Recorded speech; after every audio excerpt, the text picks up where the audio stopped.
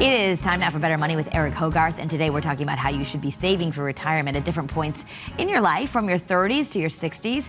Eric is a certified financial planner and partner at Johnson Brunetti. Thanks so much for being with us. Thanks for having me. So what you're doing with your money is going to change depending how old you are. So we're going to kind of go through and give people a checklist depending on what decade they're in. It's a good plan. All right, so let's talk about the 30s. And this is one of those things that if you didn't save, you're looking back going, why didn't I start earlier? So in your 30s, you really want, the action item is you want people to save. Everyone says that. If I just saved when I was younger, it'd be easier. So in your 30s, you have to consistently save. Don't stop saving no matter what. If you have to turn it down, okay, but never stop saving. Just get going and start filling up that bucket for retirement. Okay, so then we get to the 40s, and then the action item is you want to review an investment strategy. Well, now you've saved up some money, so you have to look more closely. What is the money doing? Maybe I don't want it all in the same place. You don't.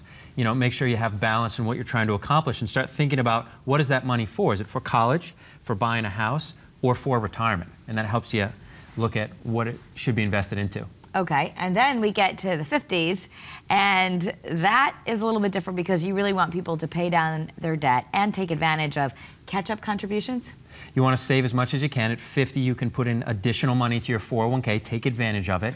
And when you get to retirement, you're going to look at how much income do I need. If you have less debt, you need less income. So start paying down that debt aggressively. Now, would you recommend people increasing their 401k if they still had debt, or they should start tackling the debt first? Great question.